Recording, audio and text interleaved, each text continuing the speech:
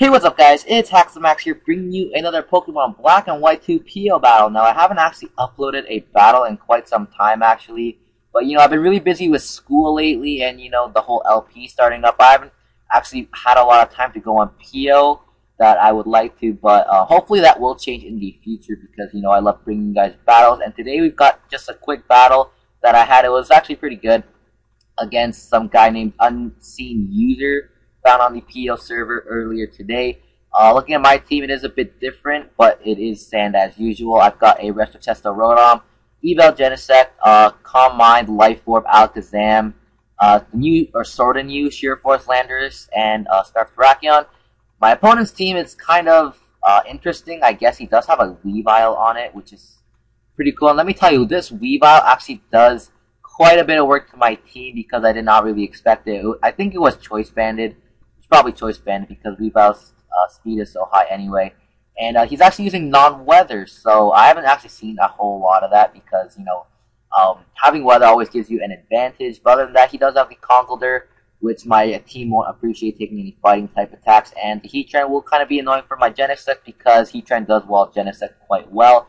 But let's see how I can get around that. So I'm going to lead off with my Genesect as he leads off with his Conkeldurr. I do get the special attack boost, but I know that I can't really do anything to the Conkeldurr, and I don't want to take a Drain Punch, which is why I'm going to U-turn out, go into Landorus to take the fighting type attack.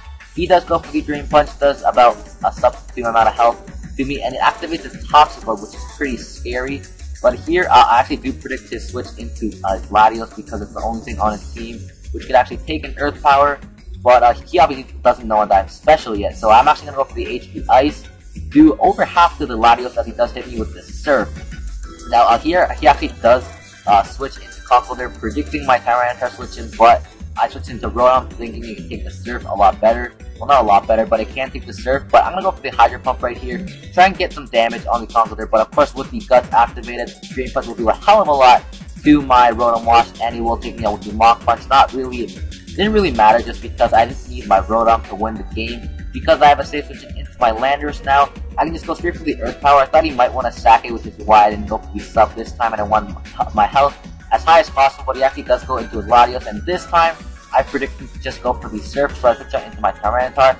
And looking at the damage, I definitely do not know his specs, and I don't see Life Orb or Lefties, so I'm guessing it is a Scarf Latios, and here actually does stay and go for another Surf, because he does obviously predict the Pursuit, which I do go for. So that is a dead Latios, and in comes this choice band Weavile. I'm going to go for the Low Kick. Shelter Berry activates, obviously doesn't matter because the Low Kick will take me out, but I don't really care because he has no weather, and all I need Tyranitar for was to take out his Latios. So now I can go into my Genesect. He obviously doesn't know that I am Expert Belt yet, so I can go for the U-turn. I could have predicted the Fortress switch and gone for the Flamethrower, but he could have switched into Heatran as well, just because, Heatran walls Genesect.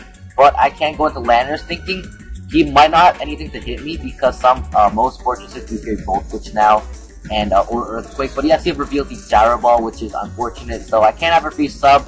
But he actually switched out into Jellicent, not wanting to take a Earth Power, knowing that I'm special now.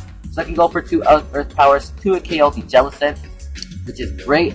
And now he's going to send out his Weavile. I did not want to take an Ice Share, which is why I was going to switch, but he actually reveals the Pursuit, so that was a good play on his part, predicting me to switch out, not wanting to take the Ice Share.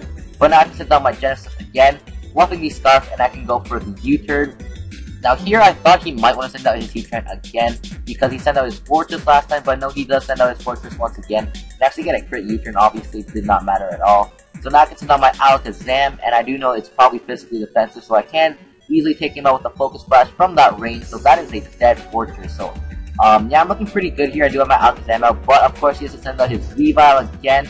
And there's really nothing I can do at this point just because Weavile has naturally a higher base speed than Alakazam by like 5, I think. So even if I did stay in with a few go for Pursuit, and yeah, I would die. But now I can send out my Choice Scarf Terrakion, knowing that I can outspeed and just close combat everything else on his team. He decides to sack as Heatran, and now he can just send out his Conkeldurr to take me out with the Mach Punch. I didn't really care for my Terrakion anymore because it did do its job, because I know that my Genesect can take the Mach Punch as well as any move that his Choice Band Weavile wants to do to me after the Mach Punch, because there's a reason why Weavile's not in OU. So yeah, I can take him out with the Flamethrower, and in comes this Weavile once again. He's gonna go for the low kick because it's the best thing he has to hit me with, and I'm able to live that with 7%, and I can just take him out with the flamethrower. Obviously, the crit did not matter, and that's going to be good game. UnseenUser, just a 1-0. That was actually very close.